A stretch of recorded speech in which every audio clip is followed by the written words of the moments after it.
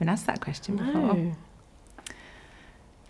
I think love is one of those things that's so difficult to describe. It's so hard to put into words, because it's something that you feel inside. It's, you know, it's a longing. It's a need. It's what we all long for. We want to love and be loved. And I think it's what life's all about. Training with Helen was good if I was on her team, but not so good if I wasn't on her team, because it normally meant that Helen would win and I would probably lose.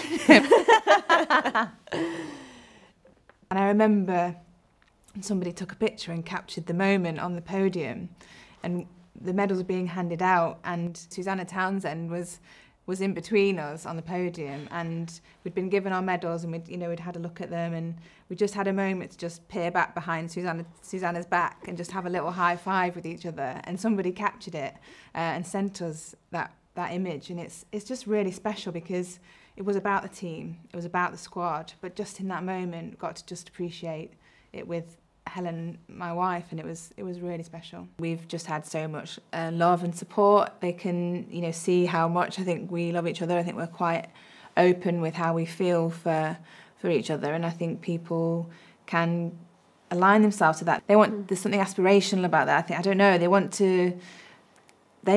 that in their lives, and it's nice to see somebody feeling that sense of love for another person. And one of the things that makes Team GB so unique and so special is the fact that it accepts differences, is the fact that it supports its team, whoever they are and whatever they want to be and achieve. We feel so lucky that the team accepted us for ourselves and as a couple, because if they hadn't done, well, we wouldn't be here with gold medals and as we are now. I genuinely don't know whether I would have been, the woman that I am, and therefore have achieved the things I have without having Helen by my side.